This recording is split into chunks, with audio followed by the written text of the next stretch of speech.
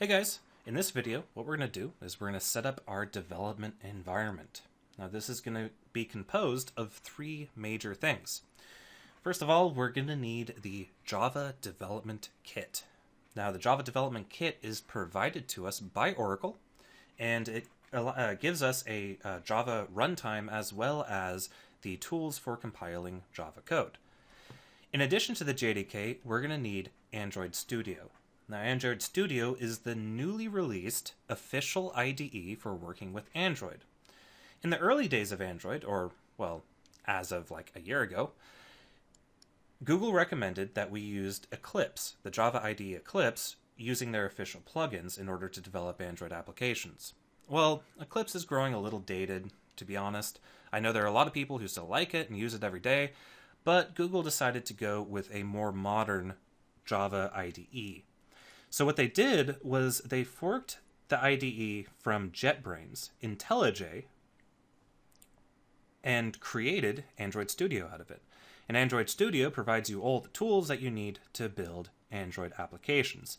So that's where we're going to be writing all of our code. If you're familiar at all with JetBrains' IntelliJ, you'll be right at home with Android Studio.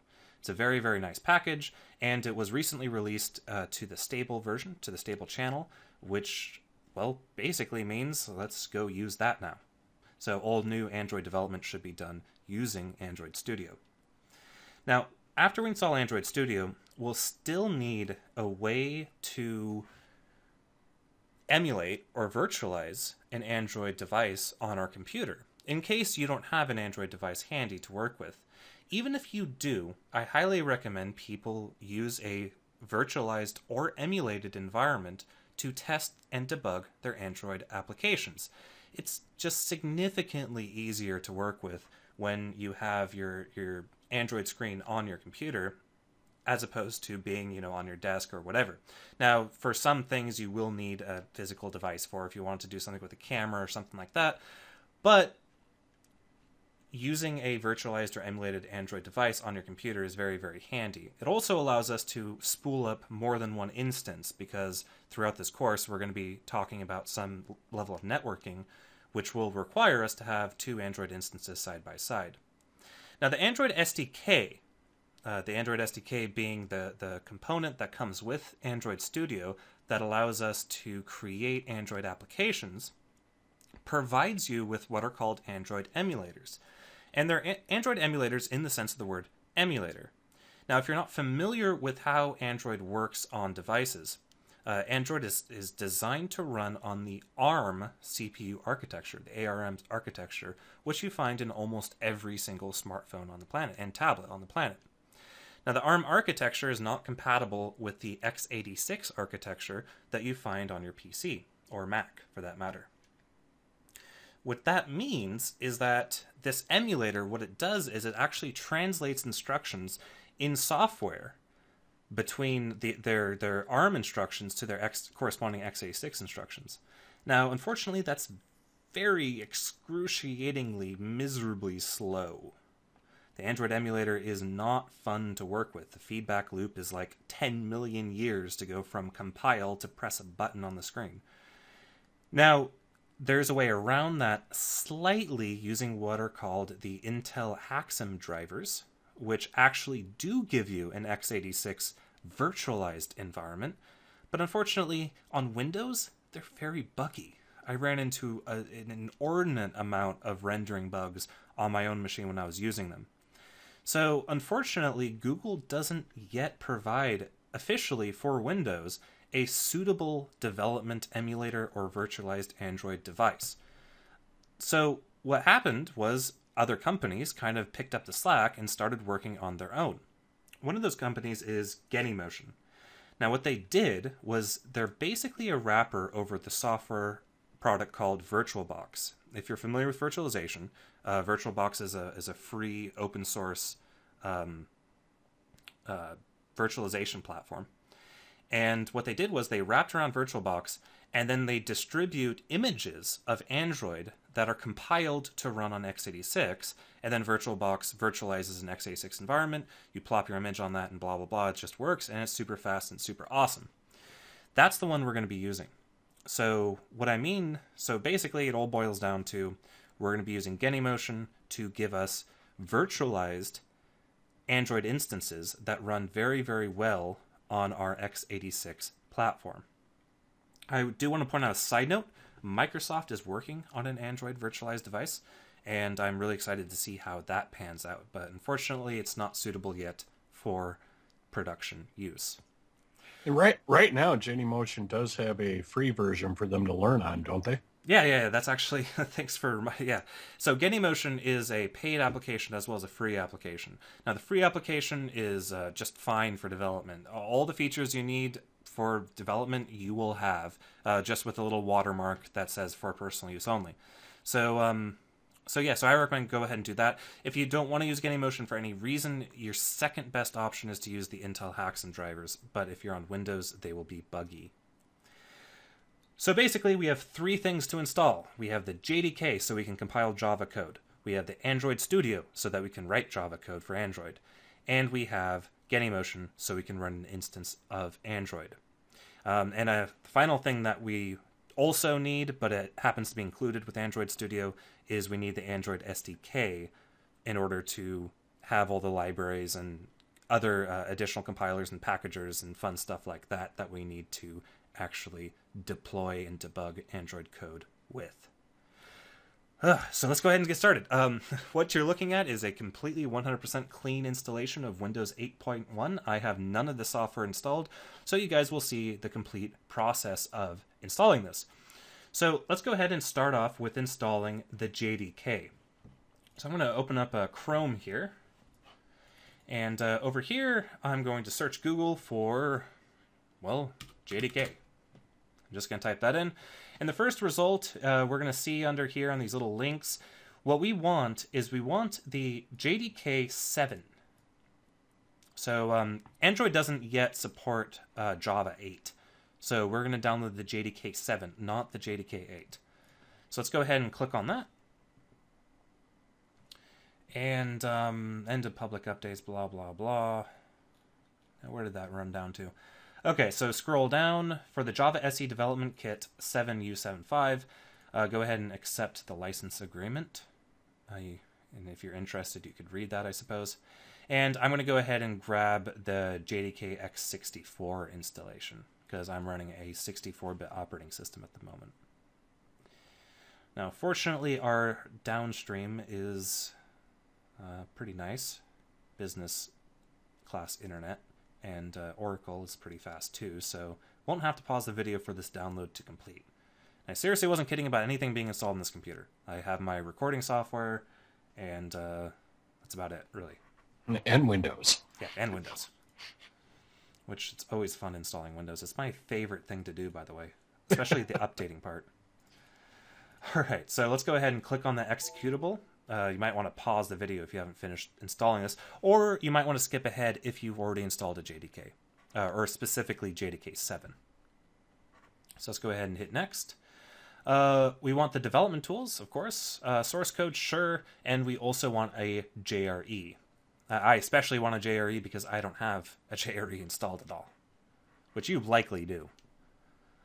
The JRE is the Java runtime, but like I said before, the JDK includes the JRE. You need the JRE to run Java, and you need the JDK to compile Java. That's basically the relationship between the two. So we're just going to sit here and install the JRE 7. I know I've got it because Java always tells me I have it.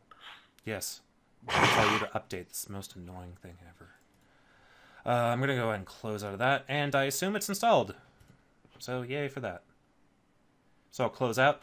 You might want to make note of where you installed to. Now, I kept the defaults. The default for me, since I'm on a 64-bit operating system, is going to be under Program Files, Java, and then I have my JDK 1.7 right here. So that's the default right there. Okay. Now that we have that out of the way, let's go. Now, the actual URL is pretty straightforward, so I'm just going to type it into the address bar right here, or you could just search Google for Android Studio. I'm going to type in developer.android.com SDK /SDK. Hit enter. And there we go. We have a download link for Android Studio. So make sure to hop over to here and go ahead and click on Download Android Studio and accept another license agreement. Which we, of course, read. Yeah. I read all my license agreements. They're really fun to read. I've never missed one. Yeah. Ever. It's my favorite thing. It's like installing new software. It's my favorite. This thing I look forward to. It's not the software itself. It's the EULA.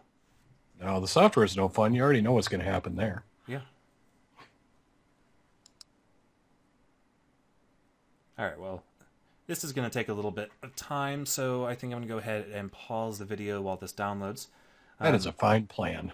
Yeah, you see it's a little bit larger than the JDK there, totaling in at 817 megs. But fortunately, we're in 2015, and that only takes 1 minute to do. So we'll be right back. All right, so we just got Android Studio downloaded. So let's go ahead and click on the exe. Do many people pronounce it exe? Like, I sometimes do, but I usually say exe. I don't know. I have never heard anybody say exe. Really? I've heard a couple people say it. All right, so we're going to fast forward through the first page. Now, the second page, we're going to see we have Android Studio, Android SDK, Android Virtual Device, and the Intel Haxum driver. So that's actually really cool. Well, the first time when I installed Android Studio, it didn't include all this stuff. I mean, it would be really cool if the Intel Haxum driver actually was stable on Windows. Hint, hint, Intel, if you're listening. But since we're not going to be using the Android Virtual Device, I'm going to go ahead and uncheck both of these. But make sure that I install the Android SDK, which I haven't installed. So the Android SDK is not on my computer, so we're going to install it through this installer. And again, you'll see the Android SDK, the description is the collection of Android platform APIs, tools, and utilities enables you to debug, profile, and compile your app. Now, if you're interested in using the Android Virtual Device or the Haxum driver, I would recommend installing both of these things. If you are wanting to use Genymotion, which I highly recommend, then go ahead and just grab the Android SDK. If you already have the Android SDK installed, uncheck this because you'll be asked later to locate your current installation of the Android SDK. I do not recommend people having multiple copies of the Android SDK on their computers because that gets really, really confusing. So if you have the Android SDK, uncheck that. If you don't, make sure it's checked. Otherwise, if you don't end up with an Android SDK one way or the other, you won't be able to write Android code. So let's go ahead and hit next. Let's agree to the third EULA of the day. And so we see here that it's saying Android SDK install location. So I'm personally not a big fan of that location, so I'm going to change it real fast. I'm going to create a new folder in my... there we go. I'm going to go ahead and change it to something that isn't in my app data folder. The reason I'm changing it to somewhere that it isn't in my app data folder is because the Android SDK is something that we're going to have to refer to quite often when wanting to do things like access ADB, which we'll talk about later, of course, and other Android-y things. So I prefer it to be in a more global location on my computer and not in my local app data folder, which just too many clicks to get to for my taste. Anyway, you can put it wherever you want. I recommend somewhere that's easy to get to, however. So I'm going to hit next, and I'll hit install. And then this will probably complete pretty quickly, so I won't worry about pausing the video. Instead, I'll just fill the video up with words by saying things like this. And, you need more words than that. Yeah, I do. Actually, I might have to pause the video because it's extracting the Android SDK. Oh, yeah, we should do that then. Yeah, okay. We'll be back here in a minute. Alrighty, now that that is done, let's go ahead and hit next. And let's go ahead and hit finish. We're not going to be doing anything in Android Studio, but I do want to get a first launch out of the way, just in case there's anything I'm forgetting. So we're launching Android Studio now, and I'm going to go ahead and select that I do not have a previous version of Android Studio at the moment. So I'll hit OK. And we'll go ahead and just let it launch, see if it asks us to do anything else.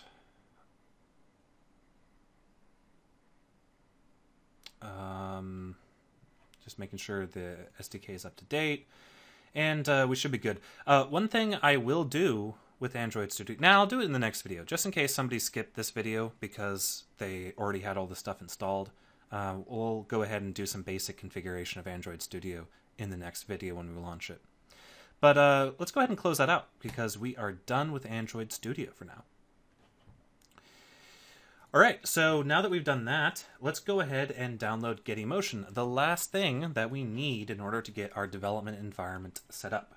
So, the way this is spelled is Geny motion.com. So just type that into your address bar, and you will be presented with the Getymotion website. So, let's go ahead and hit the Get Getymotion button. And I'm going to go ahead and just hit download on this. We have a license, but it's something that you enter after downloading it. So what you want to do is, remember, you go ahead and hit Getymotion, go down to free and hit download, and then scroll down and find the download link wherever it's hiding. That's the tiny one, Get Getymotion. There's also an option for getting Getymotion without VirtualBox. Now, seeing as I don't have anything installed in this computer, I'll want to get the other version, the version that contains VirtualBox. However, if you already have a VirtualBox instance that you're wanting to use, I do believe the Getymotion installer will allow you to specify it. So if you do have VirtualBox already installed, you might want to get Getymotion without VirtualBox.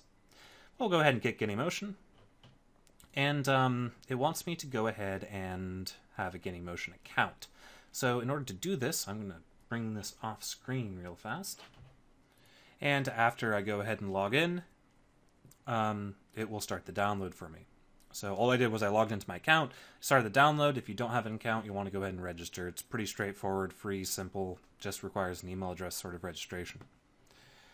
So now that we have the installer, let's accept our fourth EULA for the day.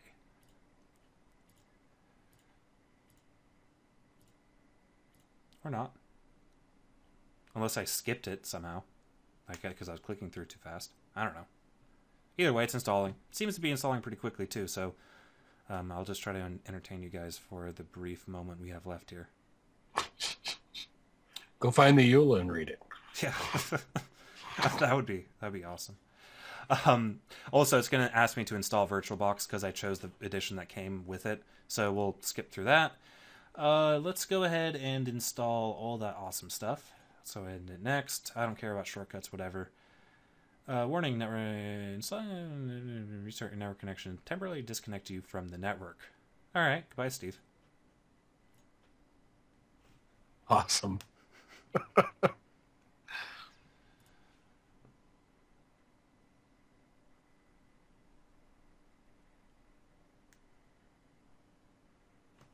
All right.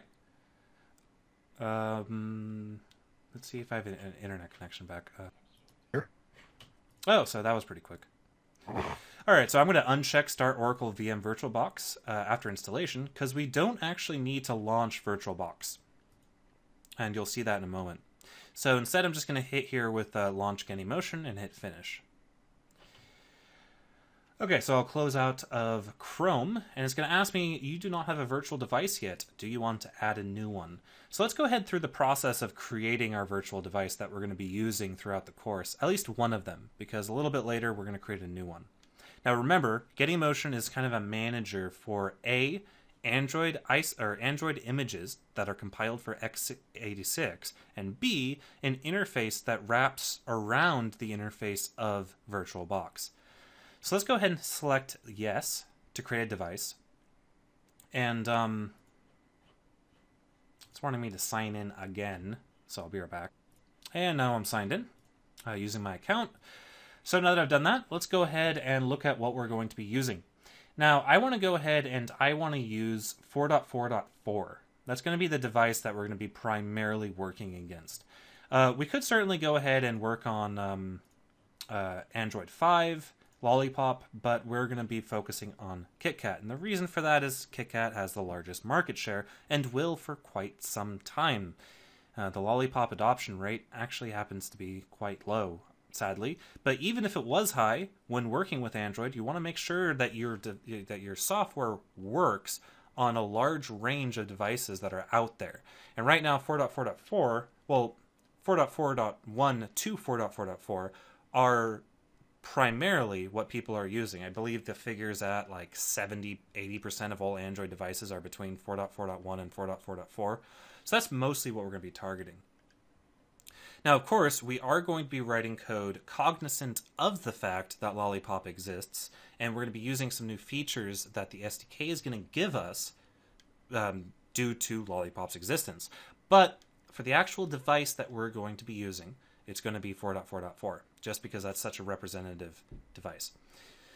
You'll also notice this weird thing right here, API 19. We're going to be talking about what API levels are in a later video. Now, the device I want to use is I want to grab a Google Nexus 5. So I'm going to grab that, and I'm just going to click on it, and I'm going to hit Next. And then I'm going to name it, I'm just going to name it Google Nexus 5. Just chop off the rest of that stuff. You can name it whatever you want. And I'll hit Next. And now it's going to download even more stuff, which is super fun. Downloading stuff is my favorite thing to do. I thought it was reading EULAs. It's second favorite thing to do. Ah. Because after I download the stuff, I get to read the EULA. Ah. Yeah.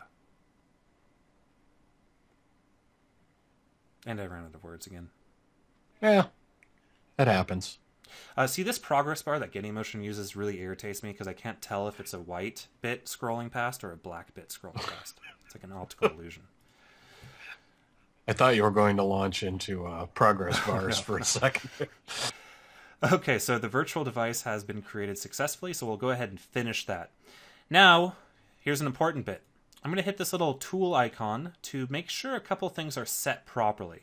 Now, first of all, I want to make sure that it has between 2 to 4 processors. Otherwise, it's going to run very, very slowly. Second, I'm going to take the base memory down to 1024, so 1 gig. Now, the reason for this is since we're going to be running a lot of software while we develop, and we'll want to be able to launch multiple multiple virtual devices, as well as Android Studio itself and all of that stuff, I want to make sure that I don't eat up all my memory with my virtual devices. Now, 1 gig is plenty for what we're doing. If you have an app that requires more than 1 gig to work, well, then you're doing stuff very wrong. So since we're only going to be using these virtual devices to use one app at a time, I'm just going to plop this down to 1 gig. That should be more than enough. But again, make sure that you have 4 processors. If you only have a dual-core processor, I would select 2 here. But since I have a quad-core multi-thread or hyper-threaded processor, I'm going to select 4. And then I'm going to go ahead and hit OK. And let's go ahead and start it just to make sure it's going to work. Because I can't remember if I disabled... See that progress bar? See, look, you can't tell if it's a white thing scrolling across or a black thing scrolling across. Anyway, off video, I'm also going to put in my license key for Genymotion because we did purchase it. I highly recommend it. It's a very nice piece of software. It does do some weird things every now and then. Like occasionally, it'll like turn my Android device into some sort of weird phone tablet hybrid thing, and I have to delete and recreate it. But that's really not a big deal, and it's 1,000 times faster than the Android emulator supplied by the SDK, and it's probably 100 times faster and more stable than the Haxum driver provided by Intel. It was also the best one at running like multiples of itself, wasn't it? Where you had 2 or 3 devices going. There's another thing called BlueStacks, but it isn't designed to run multiple copies at the same time, and it isn't configurable for screen dimensions and all that fun stuff. Great for what it's useful for, which is running Android apps on your PC, not so great for development. This is specifically designed for development, which gives us a lot of great features to use. Anyway, we have a fully running instance of Android 4.4.4. So that's awesome stuff and things. I think that pretty much wraps up all of the installation that we needed to get taken care of. I hope we didn't bore you guys a whole lot, but I wanted to make sure that there was nothing I was missing. Now, hopefully when we actually go into Android Studio in the next video, there will still be nothing that I missed, but there might be. So if you open up Android Studio and everything just explodes, just go to the next video because I'm about to open up Android Studio, and if everything explodes, I'll show you guys how to fix it. All right, guys. I think that wraps up this video. I hope you guys had an awesome time watching us accept EULAs. It'll be great in the next one. All right. See you.